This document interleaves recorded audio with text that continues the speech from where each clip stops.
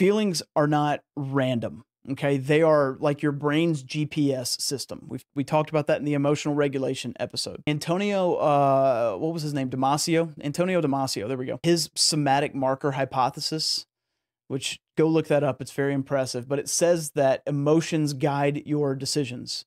Gut feelings will steer you 20% faster than logic will. Okay, this is per a neuroscience study in 2018. So without your emotions, you'd be just paralyzed. You'd be having to sit there and pick socks for hours, right?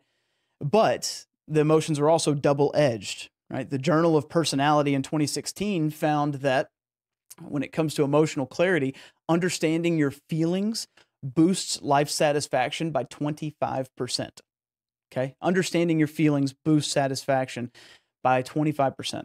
And then there's a suppression cost. Bottling your emotions increases stress-related illness by 15%.